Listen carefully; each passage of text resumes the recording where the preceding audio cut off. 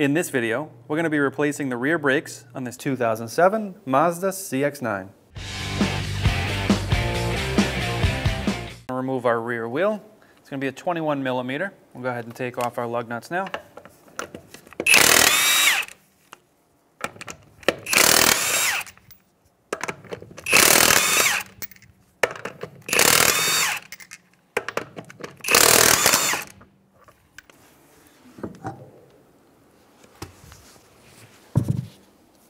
All right, so we're going to remove our caliper now.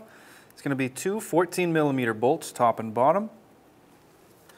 We'll break those free. Now on the top one here, you will want to be careful of your brake line. So we're going to move over to a deep socket on the top. And the bottom, because of the shock, will be a short socket or a shallow socket.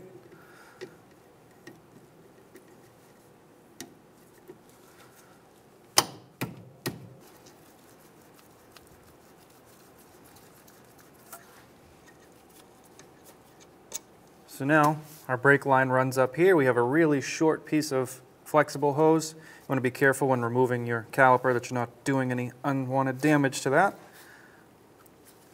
So you can see our caliper is actually pretty well locked onto our brakes. Just try and wiggle it off. If you need to, you can come in from the top or bottom with the flathead screwdriver or pry bar. There you go. Remove your caliper. We're actually going to take a caliper hanger, put it through the back of the caliper and hang it up to the bracket that holds our brake line in the back. Not the brake line itself, but the bracket. Keep it out of the way. Now we can remove our brake pads. We're just going to pull them away from the rotor and out.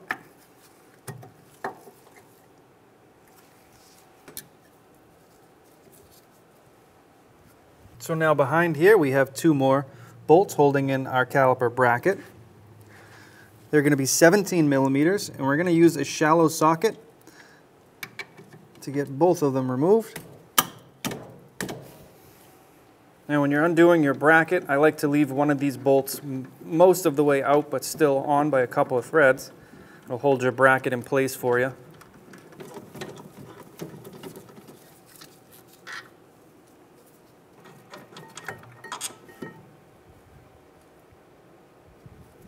And now we can remove our caliper bracket.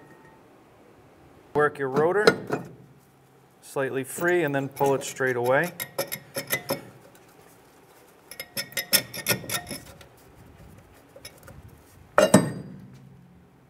So now we have our hub face here and our lugs. We're going to clean this up. We're going to come in here with a wire brush and get in behind our lugs. And then if we need to, which we probably will right around this edge, come in with an air tool and just a mild abrasive to get rid of any corrosion. You want this area here almost to look like this, nice and clean and free of any corrosion for your rotor to sit onto.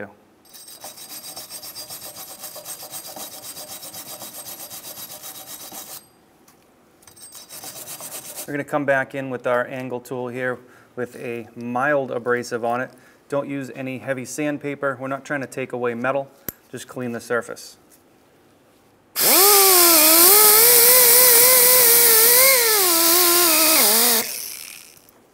Now that we've cleaned up our hub, we're just going to finish it with some brake clean.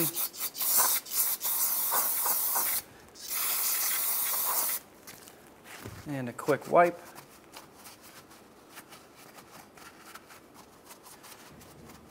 Once that dries off, we'll put a nice little coat of anti-seize on that surface. And the anti-seize that we're using is in an aerosol can, so I'm going to block off the potential of spraying onto our pads here. We'll let that dry, and we'll put our rotor up and clean our rotor. So we're going to take our rotor and put it onto the lugs backwards. If you want to, go ahead and put a lug nut on there just to save your feet or toes if that happens to fall. What we're going to do is take some brake clean, clean the surface that's going to make contact with any of our brake items. So the interior where our pads for our shoes or emergency brakes, and the exterior where our pads are going to go. Once we're done with that, can take off the lug nut if you decided to use one. Take your rotor, flip it around, and we'll do the same thing on the outside.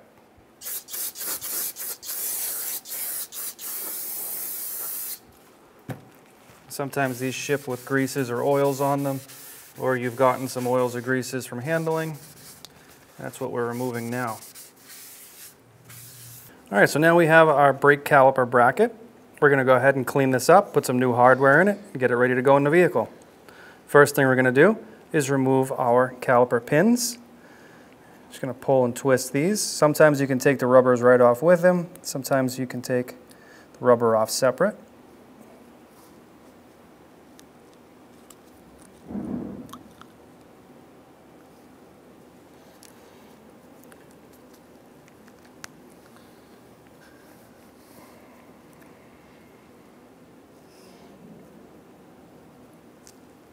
So you'll see there is a difference between the top and the bottom pin. You want to make sure you put them back in the right locations. Okay, so our rubber here, looks like somebody was already in here doing a brake job and lost that rubber and never put one back in there. So unfortunately, we don't have a new one to put back on here, but you would want to make sure yours is still there. So what we're going to do is move along. We're going to use some brake clean out these areas here, try and get rid of any residual old grease.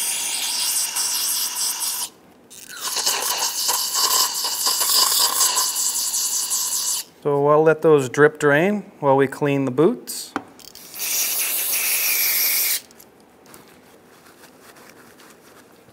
And now we'll clean our caliper pins.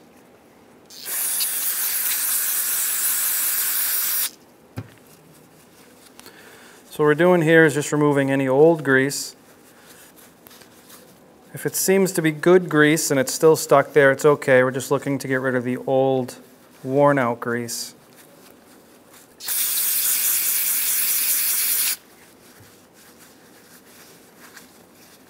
All right, while everything over here dries up, we're going to focus on our bracket. We're going to remove the old hardware. Get under there with a pick tool or a flathead screwdriver and just pop up your old hardware. You can discard the old hardware. Where our hardware sits, we're going to come in with a wire brush. We're going to clean up any loose corrosion on both sides so you can see the difference.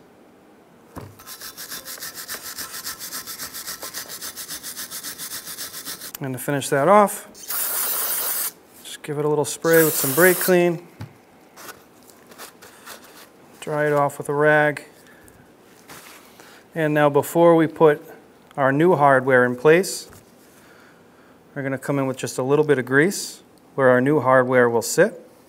This will help protect in the future against corrosion. And we'll flip it over, do the same on the other side.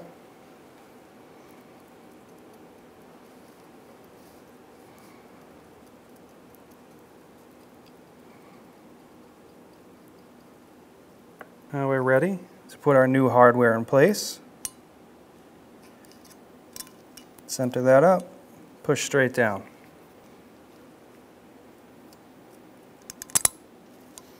All right, now as long as where your pins will go is dried out from brake clean, we can start to reinstall our boots.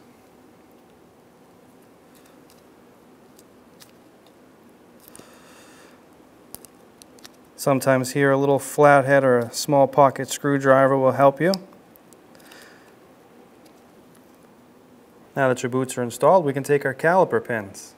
We're going to put a light coat of grease on our caliper pin. And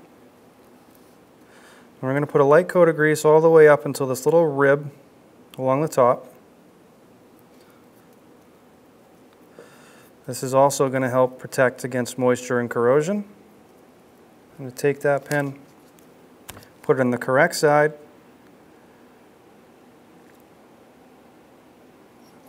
locate it in, press all the way in, sealing the boot. If you have any grease squeeze out along the top, now's the time to go ahead and clean that up.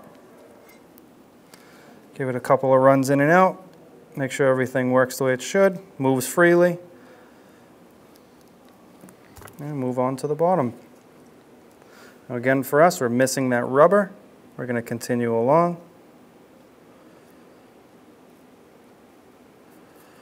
Nice light coat of grease. Nice light coat of grease, little dab on the bottom. Center it up. And push it all the way in.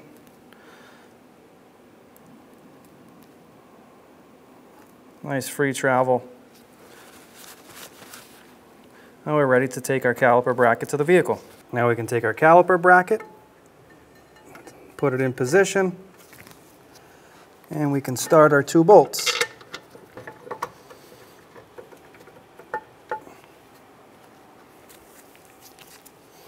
We'll come in and snug these bolts up, and then we'll torque them down.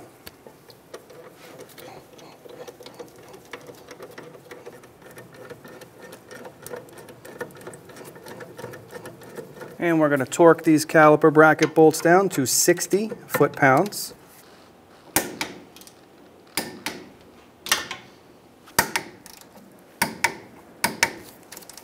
All right, so now we're going to install our pads. We'll line up the tabs on the bottom, twist and turn into place. Do the same on the front.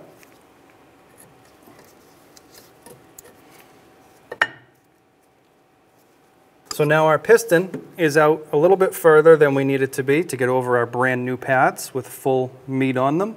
So we need to press our piston back slightly. So we have a piston compression tool here.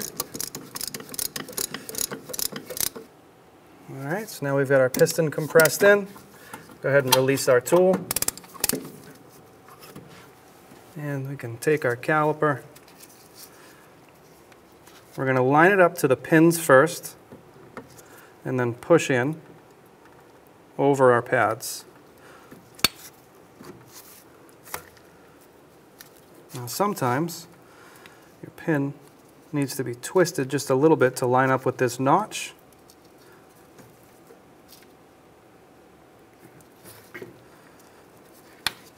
There we go.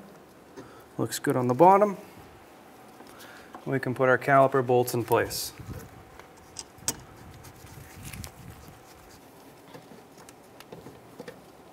All right, so we're going to snug these up.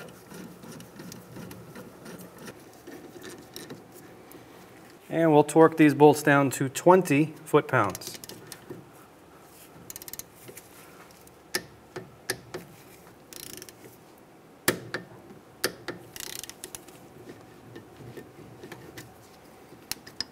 Go ahead and put our wheel back on.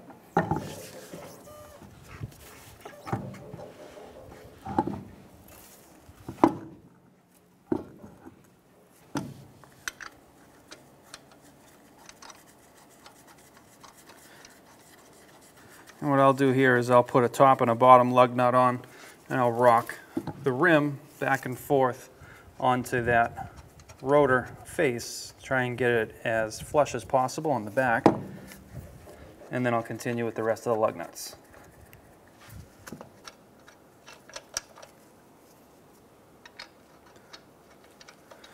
Once we have our lug nuts in, we'll come in and snug these down.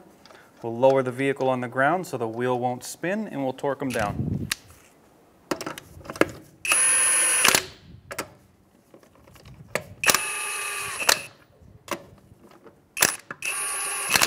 So now with the vehicle on the ground, we're going to go ahead and torque down our lug nuts. We're going to do that in a crisscross pattern. We're going to torque it down to 85 foot-pounds.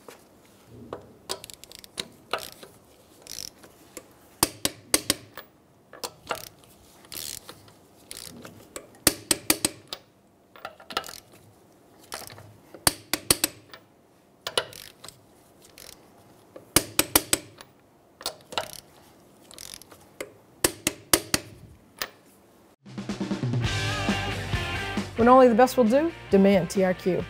The only company that lets you view before you do. TRQ is committed to offering the highest quality aftermarket auto parts that are engineered for peace of mind.